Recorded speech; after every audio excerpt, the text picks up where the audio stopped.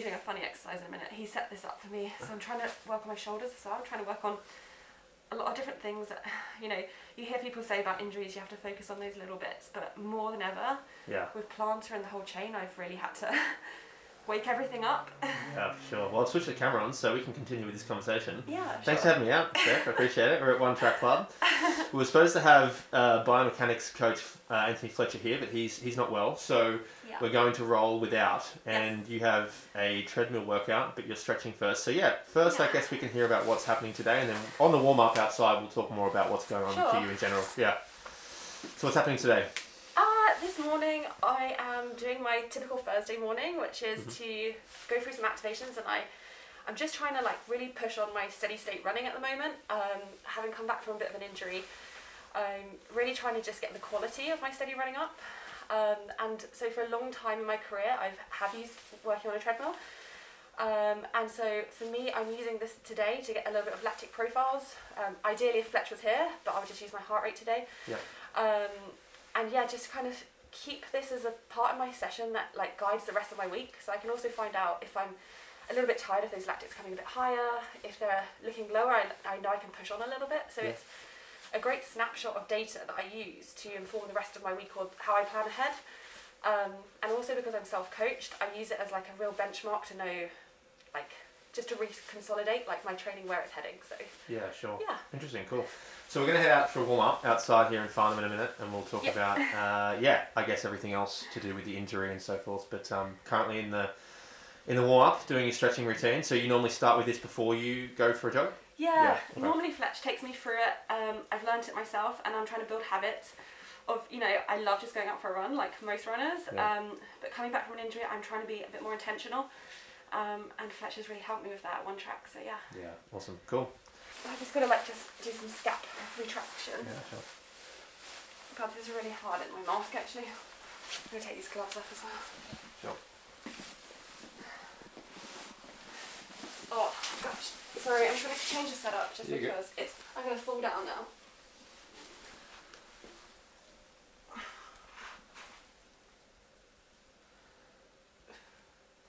I'm just trying to work on my scap retraction at the moment. Right, okay. So you're just picking them off the ground slightly? Literally, they're so heavy. Yeah. You can probably tell on my face. This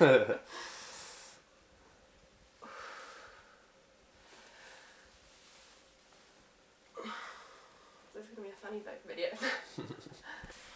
My shoulders, just to get them going. Yeah, sure.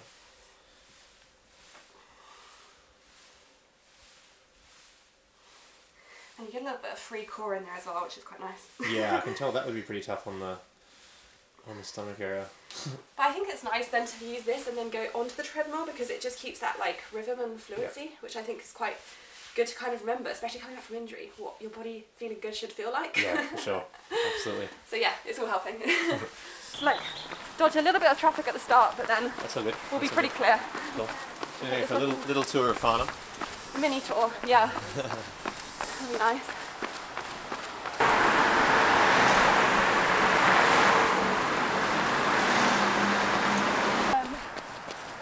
So we've got the Caesar's Camp, like an amazing forest, and actually the top of that hill is called Flagstaff Hill. Okay. But then we're just heading out towards the Surrey Hills now, like the very corner of it. Yep. And we'll be running along North Downs Way. Okay. For a warm-up. Yep. And that'll bring us back into town. And then into the studio. Yeah. So it's just a nice way to get a little bit of time off of the legs, off the treadmill, but keep the quality on the treadmill. For sure. Watch the eyes. Yeah. Okay, we're on a better surface to film now. So you're back. It must be lovely to be able to train without any pain. Yeah. Let's hope it stays that way.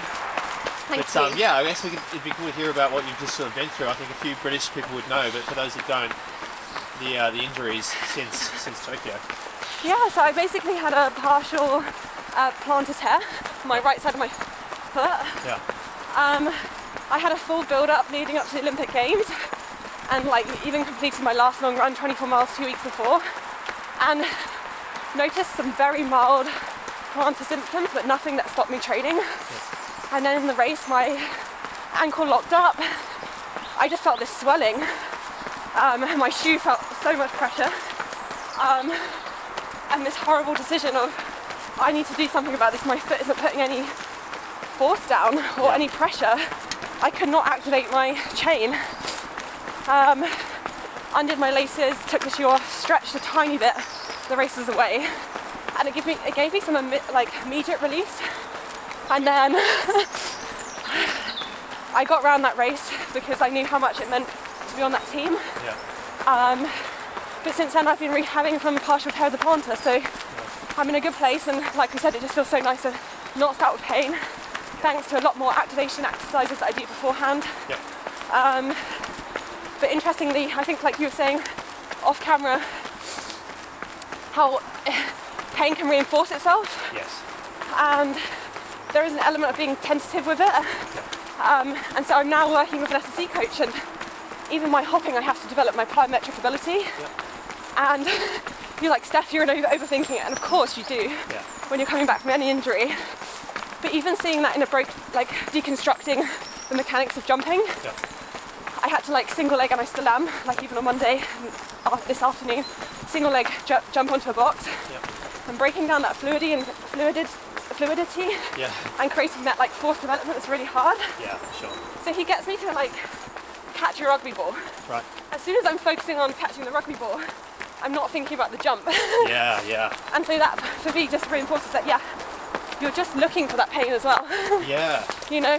I feel like that's me with COVID tests now in the nose. Every time they do a COVID test, I'm like flinching, going, oh. Anyway, no, it's interesting. It happened the other day when anyway. Yeah, cool. So I mean, how do you think? Did you take any time off completely after Tokyo, or was it? So, not really actually. It was just straight into the sort of fixing the issue. No, yeah, I found out a week later. I had an MRI scan a week after, when I got back from Sapporo, and then I basically just span and cross-trained. Oh, sorry, right here. Whoop. Yeah. I just cross-trained, and then got to the point of, mentally I needed a bit of a break. Yep. So about 3 weeks after cross-training, I had about 10 days of just being a bit kinder to myself. Yep. And really knowing how to address it. Yep. I think we kind of knew what it was, but that week in between we didn't go back. Yeah. So I literally just trained pretty much straight through. Yep. Reconsolidated, and that's where I've really focused on biomechanics and my strength again. Yep. And I do think partly it came about because of the lack of gym access. Yep. In COVID. Right. And trying to prepare for a marathon. As I'm pretty new in the marathon, I feel very much like there's an element now, I've had a few goes at it, but equally you have to be so strong to maintain that regular frequency. Kind of really try to protect and just hold myself back on for as long as possible. Yeah, okay. And that's why I need like a little bit more intentional focus when I am. Thank you. Yeah, sure. That little bit more intentional focus around even more so my SSC, even more so my activations. Yeah. And obviously, you might see that I'm in Hoka now, so yeah. I'm back to being self-coached. Yeah. That's really exciting. Congratulations. Yeah, thank you. I'm really excited about the partnership. I love the kit. Yeah, love the shoes. We'll talk more about the shoes when we get in the studio and you can show us. Oh, sure. But yeah, that's really cool. Still trying to learn them. Yeah, that's really awesome. I have been self-coached before, and if anything, it's just putting into practice all my experience and what I enjoy doing together. Yeah, I'd love to see. We talked off camera before about your mileage going into your best time and the Olympics. I thought it was, on the low end for someone at your level. I think you said it was 68 to around that. 68.5 average. Yeah. Yeah, so it'd be cool to learn more about that, but we'll do so when we're back. But this is one of your common running routes? Yeah. Sorry, okay, go. Yeah, I run through Farnham Park regularly and often run off the top actually. Yeah. And pick up another Woods Caesar's camp. Nice. So yeah. Oh, sorry. Sorry, God, this is a bit of a tricky route. Yeah. There's a lot of... So yeah, this is a beautiful day for it too. Yeah. But you almost always do your tempo stuff on the treadmill, at least at the moment? Yeah, I do. Yeah. I've used the tempo on the treadmill for many years. Yeah. But so much so now that I just want to get that rhythm in my running and feel my biomechanics feeling strong again. Yep. And also it's that accountability of pace. Yeah, for sure. Which I think, post-COVID, trying to get people together for the type of session you want to do. Yep. At the pace you need to do it, it just makes it a little bit more manageable. For sure. Watch out here, Matt, there's a hill. Okay, so I'm curious now about the Hokas that you're going to wear today. Sure. And because I guess what were you warming up in, and then what will you do the workout in today, and what else do you use? I'm just transitioning now into the Clifton. Okay. So I'm just getting used to that, and I'm just trialing the Mac at the moment. I go between the Mac and the Rincon, but I really like this because I still like the firmness of the Mac actually. Okay. There's a lot of foam. Sorry, there's a lot of miles on that, and it's winter in Britain, so it's pretty muddy. But yeah, I guess I like the firmness still because I feel like a lot of shoes are going for stack height and a lot of foam, but I feel like there's a good blend on the Hoka of the stiffness and the foam. Sure. So yeah, I'm just trialing these, and that it's quite a nice, comfortable feeling for my plantar at the moment. And I wear my heel cups just in there, just to kind of give me an extra bit of a raise, which helps. So. Yeah, awesome. Okay. Is there any other Hoka that you're wearing at the moment, or just mostly those two? I've tried actually, because you can see the conditions. I actually have tried the Speed Goats. Oh yeah. And I actually really like them. The tread is really good. Yeah. Like even just a little bit on gravel, it is really stabilising. Yeah. So when I do my long runs along a canal, my tow paths, I have to wear them. Yeah. Just to be a little bit more stable. Yeah. Awesome. Cool. Okay. So what did I do actually? Yeah. Don't remember. Yeah. So at the moment it's pretty consistent. It's similar pace at the moment because I'm just building out. I'm just trying to get fit again. Okay. So you're seeing me in this point of building fitness. So yeah. 16 is about 6 minute miles. 16.5 is about 550, I think. So 16 kilometers per hour. Kilometers per hour. Yeah. Okay. So yeah, I've got like 35 minutes of work here, which is very consistent. Nothing special. But the interesting bit is just to see the flux in my the heart rate drift, I guess. Sure. And normally I would do my lactics here, but yeah, Fletch isn't around. Sure. And I helped develop that with him. Okay. I said, you know, why don't we take my lactics? Yeah. So yeah, today I think I'm going to do the same. I might just push the middle one up a little bit if I feel good, but really I want to get to that last 35 minutes. Yeah, sure. And I want to build that up to 50, so that's where I'm at the moment. Okay, so it's 35 minutes. And so you said you'll take your heart rate? Yeah. But no other measurements today? RP, that's the only other thing I can take today. Okay. So just to see how comfortable that feels from my week's training. Like I'm starting to build the whole mileage as well. Yep. So actually some of the quality kind of then plateaus a little bit as I'm building up some of the mileage. So yeah, nothing too special. I normally get up to like, when I was fit before Frankfurt, I think I was up to like 17.5 for 50 minutes. Nice. So really trying to touch on that 5:40 pace. Yep. On a treadmill, it always feels way tougher as well. Yeah, it does, doesn't it? Yeah. So yeah, not too much, but there are things like, even like Fletcher and I will speak about, can I predict my lactate? And I think that's quite nice to get that like internal sense of how I'm feeling. So yeah, sure. Let's do that today. Cool. Well, maybe we'll go over your training after the workout. That's good. Yeah, very much. Yeah, cool. got my drink. So what's this treadmill that you use? That, this at the one is the track club? Woodwave Forerunner. Okay. Not the Curve, I'm grateful. Yeah. Yeah, so it's a great, I've always used Woodways. St Mary's University use Woodways, and I think the slats are just so much better. I think it reduces the plantar force, and the belt doesn't slap as much. I think the slats are just a bit more comfortable for that running surface.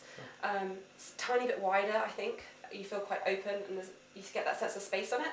So yeah, I love it. Awesome. Yeah. Let's get started. Yeah, and the great thing about this one actually is that it's got a virtual television, which I don't have in mine. So. Oh, yeah. Yeah, it's really nice. Just gotta remember how to do it. So. Quick start. Go to, where is it? 15, and then I've got to add it from 15. There we go.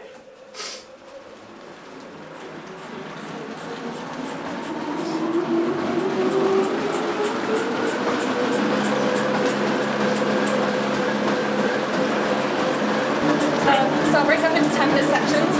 Normally you'll take like a minute break for the lactic to be taken. Okay. Today I'll jump off, take my heart rate, measure it myself. Perfect. So that's a bit of our spreadsheet. And yeah, I have to build that out really. We can play around in the future in a few weeks, but it's a pretty simple one today.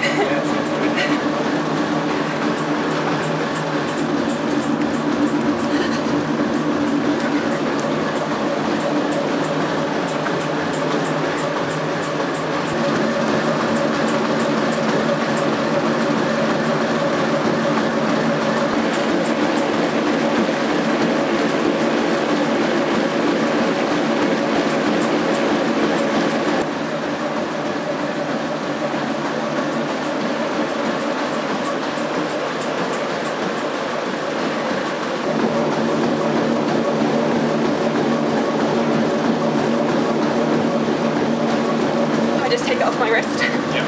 But in here it is quite nice to have it controlled. Yeah. So.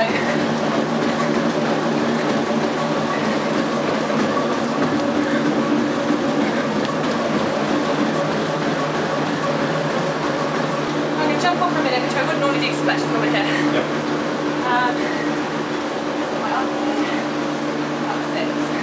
I'm going to put the heart rate monitor on because I forgot to do that the first 10 minutes. That's what I use Fletcher. They use his heart rate monitor, which is quite good. I can still take it off my watch, which is about 154, not too bad. Have you had any testing done to see where your max is? Not yet. Most people have an approximation, I guess. I actually believe in actually more soft max now rather than VO2. Yep. I don't even have to go to VO2 max. I can kind of get my like sort of lactate 10.1, lactate 10.2 just from soft max efforts on the treadmill, so I can do 3-minute build-ups and just take it from there. That gave me a really good indication for Frankfurt actually. Run economy, I used to pay a lot of attention to run economy, but now on like a weekly guidance, I just use that's a minute perfect. RP, heart rate, and lactate. And I think the more people use that in their training, I think it will really help shape their coaching. And that's what I've developed over the years with my previous coaches, but also now I can take on board myself because I've created that internal clock a little bit.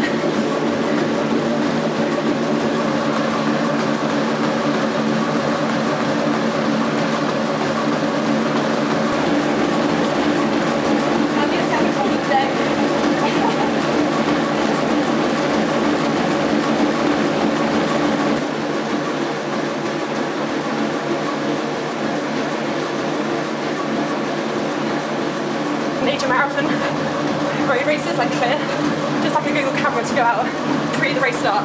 Yeah. Practice the course would be amazing. But yeah, this is my virtual training campus Sedona. You probably know some of these roads. I've been to Sedona, yeah. I can't remember that exact road, but we might come up to a familiar area soon. So you must have got Paris. Daytona. Yeah, don't. You're running at a decent pace now, don't you? I wouldn't play the screen too much.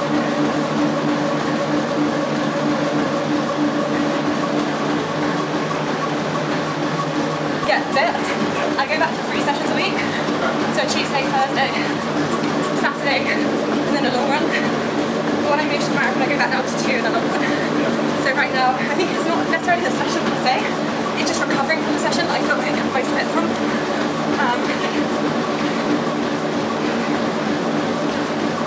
So yeah, just giving those doses of quality back in there. What sort of mileage do you think you'd be able to focus at the moment? I'm only teaching between 60 and 70, so pretty low at the moment. I mean, I'm not a high mileage girl. I'd say my sweet spot's about 85. And I'd really like to get up to the 100 mark. But I think coming from the 1500 5k background, that's the next step I want to take. So yeah, I did manage 6 weeks at 100 after the Houston marathon, half marathon in 2020. I was getting ready for the London marathon, then April race, and I was in Flagstaff and managed 6 at 100, which was kind of just in a great town with everyone getting ready for the US Marathon Champs anyway. I came back and needed to kind of like maintain a good physios in the gym, so I dropped my mileage again, and I haven't really got back there. I think my Sahara build-up was maybe about 90, 85, 90, but all year round I've only played for that for marathon. I'm not like an average high runner.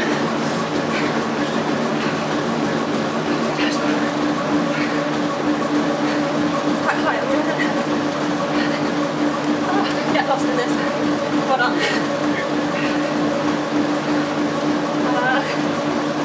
Wait, left now. 168. Probably I'm talking to you, Matt.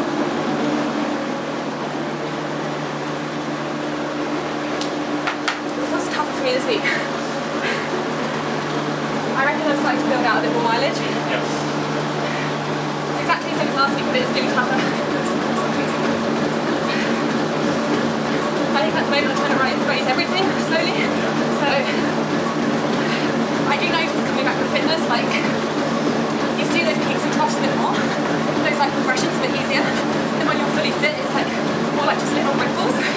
You don't notice them as much. So this will really inform them. You know, I probably need to take the rest a little bit easier. I'm going to do like a very low-key 5k the weekend. Okay. So I'll probably just think about tomorrow and Saturday. Be a bit more careful.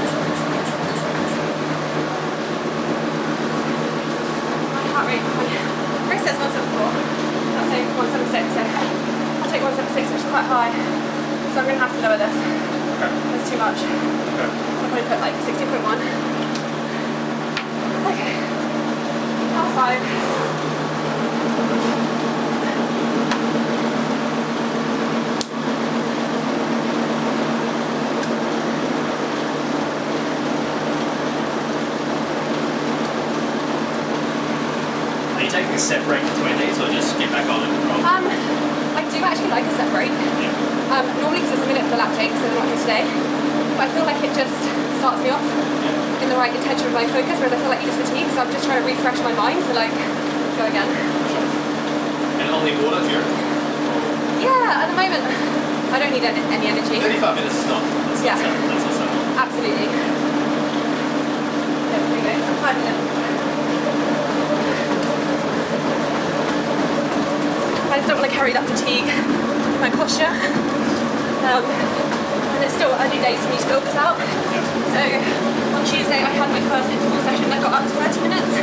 So for me this is probably what I'm seeing, accumulation of the training coming out now. Previously I've been about a week before I was like 20, 24. So now I'm getting up to 30 again, I'm kind of close to getting back. Yeah.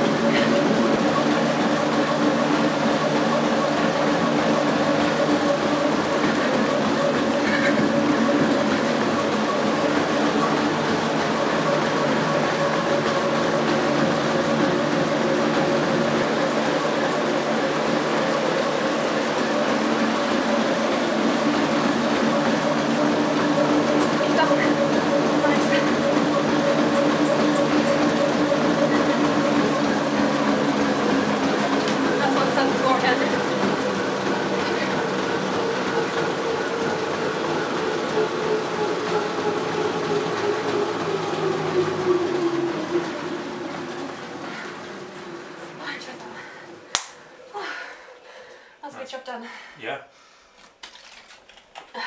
It seemed to be pretty steady at like 174, 173 there. For I think, yeah, it's more just building out that time on the treadmill as well. Yeah. That's quite new for me at the moment. Yeah. But yeah, I'll be needing to push up to that 50 soon, so. Yeah. Yeah. And the incline at 1%, yes. That's something that a lot of athletes do. Yeah. Is there any reason for that, or is that something that you've studied that's the right sort of thing? No, I think I was told by my physiologist it's to stimulate the same sort of air resistance and flow that you would experience when you're running. So just getting the angle just creates a little bit more of a realistic slipstream, I guess. Yep. I'm not sure if that's the right technology, but yeah. I think I prefer it on the treadmill as well, because running outside, naturally we don't run on a perfect surface. So I also think that's quite helpful. Yeah, cool.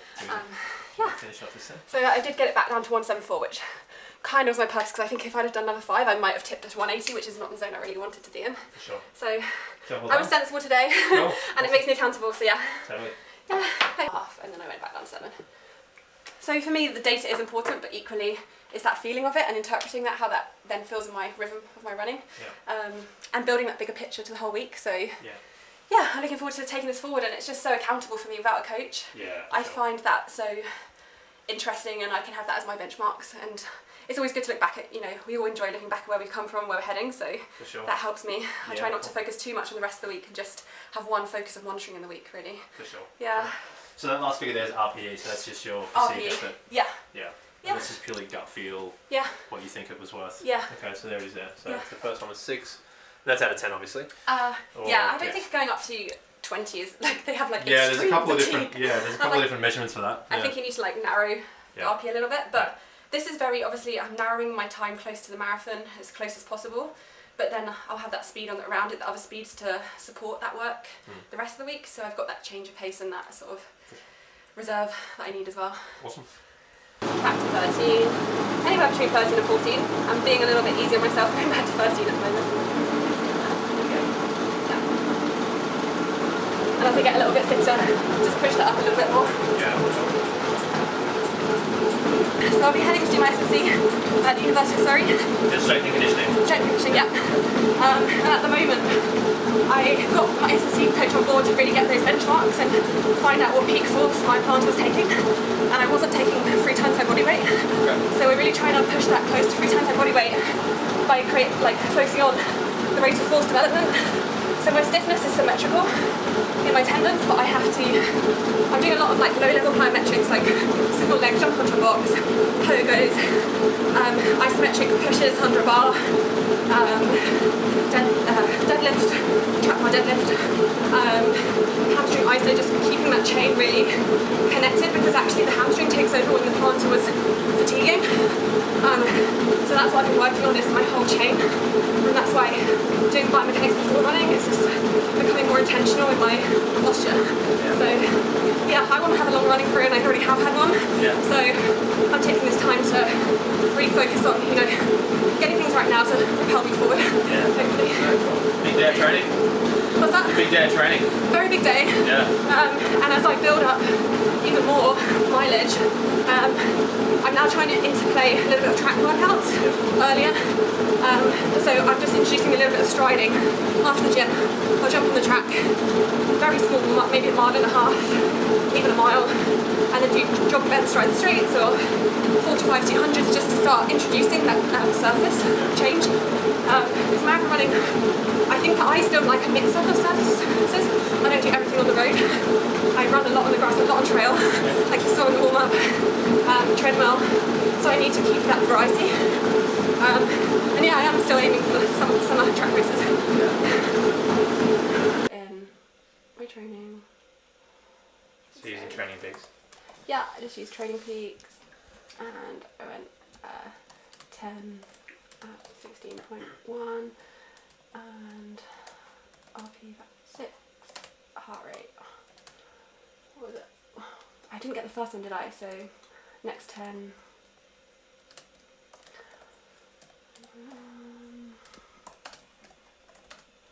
27, alright. Then I take this into a spreadsheet, and I can just actually look at it a lot clearer in my spreadsheet. Right. But I guess it's just priming me for coaching one day. Yeah, for sure. That is the debate people have with using a spreadsheet as opposed to Training Peaks. Like, obviously the spreadsheet's a lot more flexible with what you can write. Yeah. Whereas Training Peaks gives you all the data and gives you the ability to track things in a different, more unique way. Yeah. And then 16.5, back down to 7, and then 174. So yeah, a little bit higher today, but it's good that I put it there, so I'll put a normal. Yeah. Sometimes you just got to have the grind. Yes, for sure. But yeah, if I pull up my actual marathon doc, which I just collate my data, so excuse my terror, I literally just saved everything onto this. So Valencia around 2:30. That was your first marathon? That was my first marathon. My mileage here was very low, and my average came at 61.4, and I knew I had to build my aerobic pathway. I wasn't happy with that setup, so that wasn't me. I need to at least be above 70. Frankfurt, my average was 76.5. So yeah, but I was averaging some of the weeks around Doha, the World Champs, about 68. So 78. So that's quite high actually. But my longest run was only like 22 back here. Okay. As I hadn't got up to that 24 mark or anything like that. It was all just a bit more quality. London was the first time I got up to these like hundreds, and I was like so happy. And that average of 6 weeks was 97.1, but then I had to fly back to London and it was lockdown, and I haven't finished that build up because I then changed my tact. Right. London, I was running, but that was the very early signs of COVID and the lockdown, having no S&C or physios available, so I was cross training and training, and I still managed, up to 100 3 weeks before the race, but unfortunately my biomechanics just weren't right then, so it really dropped off. And Highgate, that was it, the 62.2, so I was roughly, for Highgate running 31.08 was still my average. I did get a few weeks at 80, 71, 74, 79, but I'm still, over a 12-week period, obviously because I'm racing as well, low 60, so there's a lot to work on. Doha was 67.5 average, and that was the one that I was saying, that was the build up into Frankfurt, so I was about 67.5 there. Sapporo I got to 75.5, so still a lot more consistent here, really consistent, less racing obviously, so for me that was a very consistent build. And then Houston half 70.5, so not too special. Yeah, I mean no. It is special in a way of like the quality that I do. Yeah, for sure. And I think that's where I really excel. Most athletes posting times like you are would be higher. I mean, Molly Seidel's obviously at like 130, 140, but I'd say even Sarah Hall and so forth. So no, it's cool. And I've got a lot of room to grow. Hopefully, that's where I want to head. And I'm not very injury prone. I haven't been injured for 6 years before this because of my S&C, but I think COVID just really changed my accessibility to resources. But I think I can use that speed, and I think I'd encourage a lot of athletes to think about that if they are interested in the marathon. I think you can. I've come from 1500, 5k to 10k. I think there's definitely a pathway there. And marathon is such a great event. Yeah, it's funny. Like 1500 guys wouldn't say that, but it's like I had this conversation with a friend from Finland. He's a 217 guy. His name's Aki, and we always people are kind of often scared of the marathon, thinking that it's something completely different. And it is a different beast. But I don't know. You can get at it from different angles. A lot of really quick 5k, 10k people just avoid trying it. I don't know why. I'm not really sure why. I think this is a different angle that you can approach it. And I like to keep my quality as well. I don't want to do all of the marathon specific classic sessions yet. I still come from that 5k, 10k speed play and then build it out. And I don't think you have to build it too much. If you've got the components of your week there, picking up that long run can easily help you achieve that aerobic system and reach it. But just make it social. That's what I think marathon running is about. I think people don't see that how social it is when you're on those long runs, brunch after. It's all about that whole over a week, and I think it becomes a little bit easier sharing those miles with other people. For sure. Thanks a lot for joining today. I appreciate it. Yeah, no problem.